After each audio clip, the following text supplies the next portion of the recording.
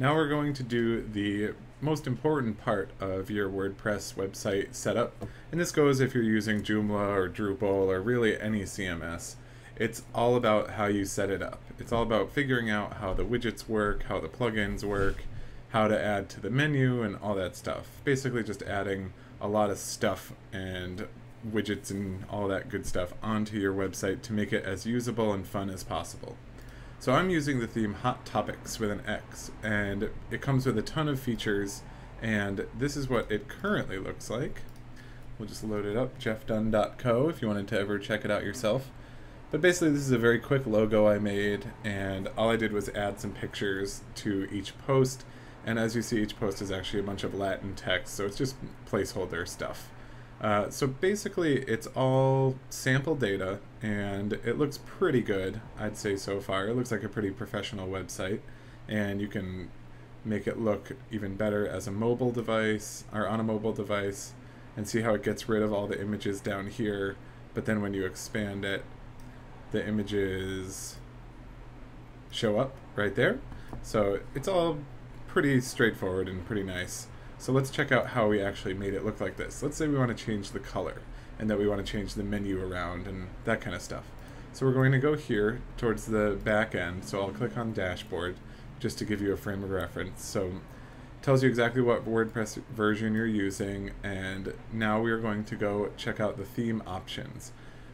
So we basically, every premium theme has theme options, and a lot of free themes do as well, and they're all going to vary. So some are more robust than others, so definitely check when you're looking to buy a theme or just download a theme, the theme options. It's extremely important. So make sure it's easy to upload a logo, although really you only need to do that once or twice, depending on how comfortable you are with your logo. So that's not uber important, but a lot of themes, that's pretty standard. Logo height, that can vary. Feel free to tinker with that. Custom favicon, I don't know if that's how you pronounce it or not, but favicon is basically up here. See the little U right up here? That's a favicon. So we don't have one on our site just yet, but I'll add one in later. But see here, Twitter, Hootsuite, and Creative Cloud and all that stuff, they all have little icons called favicons added to their website. So when you bookmark it like this, you know, you can see each one pretty easily. So MSNBC has a nice little NBC logo, that kind of stuff. So worth adding in, and you can go to Google, of course, and type in favicon generator, and you can use any, I recommend a PNG image, and it'll tell you how to do it. So with PNG, you get a transparent background, and make sure it's a square, and it'll convert it into an icon right here. And you just download it, and then upload it right to here in your theme options. Tracking code, that's Google Analytics, so you can just copy and paste it from there once you set that up.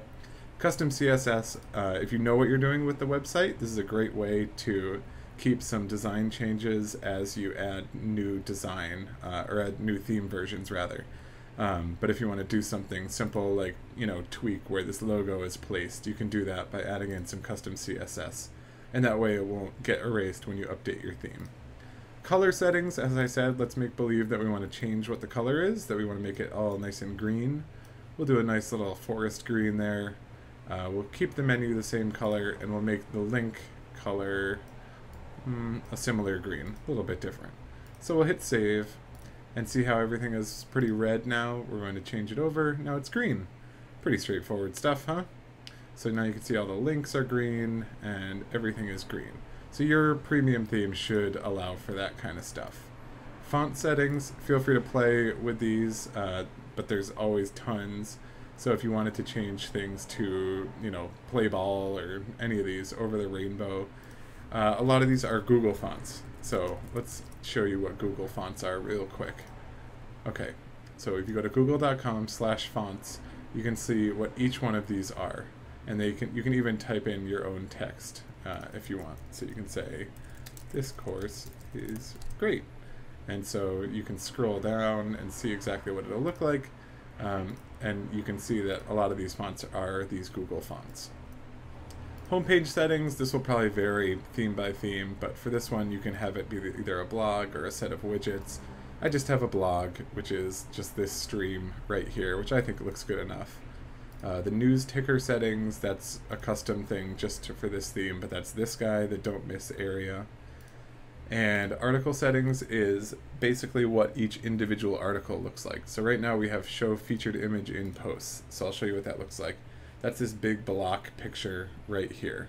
And let's say we don't want that. We'll untick that, hit save, and now you can just refresh it, and now that big image is gone. So it's as simple as that. So we'll just leave that on and move on to the next thing.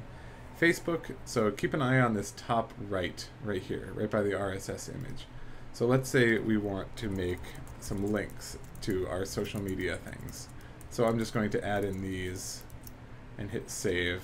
They're not totally right, but that's okay. So we'll hit refresh, and now up here we have a ton of links. So a lot of premium themes do that. All you have to do is add in what you have in terms of social media, and it'll add in some icons, which is pretty easy.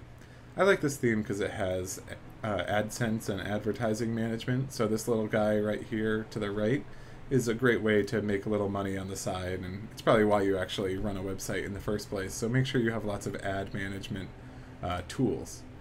Footer text, we're just going to delete that and hit save. And so here, let's scroll all the way down to the bottom. See right here, it says copyright 2013, hot topics theme, yada, yada, yada. Now we're going to hit refresh, and now it will just say copyright 2013. So that's useful if you want to show that you have registered it or copyrighted it if you have or haven't.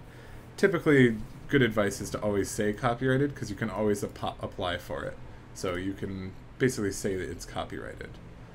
One thing that most themes will have is this ability to click on the Customize button, which shows you live updates as you do them. So you can change the color, but we can change the background color to something pretty crazy. You know, if you want it to look like an old GeoCities site, you can add a nice little awful blue right there. We'll leave it on default. You can add in a background image, change which menu appears where, and also change the static front page. So you probably don't need to do that, but it'll show you what it looks like anyway. So we're going to leave it as your latest posts, and we'll just hit cancel. But that's a really easy way to do it. You can also go in here to change the background. Click on background, of course, and then you just select an image, make sure it's nice and large, and that'll then give you the option to wallpaper it or make it repeat, essentially, in columns or rows. So it's all really easy things to use. Everything is essentially drag and drop, kind of like the menus, where you can just move things around and make them sub-menus and sub-sub-sub-menus all the way out here. So we're going to leave it as it was, and if you ever want to add in a link, you can just add in the link here. So we'll just add in google.com and type in Google right there. And so now, as you see right here, it'll show you Google. And I'm going to show you a little trick. You can click on Screen Options, and that's when we'll add a few of these things. So we'll do Link Target, and that now gives you the option to do Open Link in a new window. So we'll hit that. That'll save.